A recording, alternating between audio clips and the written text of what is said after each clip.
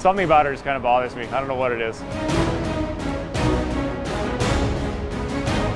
Seriously, Otto, like, she needs to die. I'm so done with her. Oh, what's that guy's name?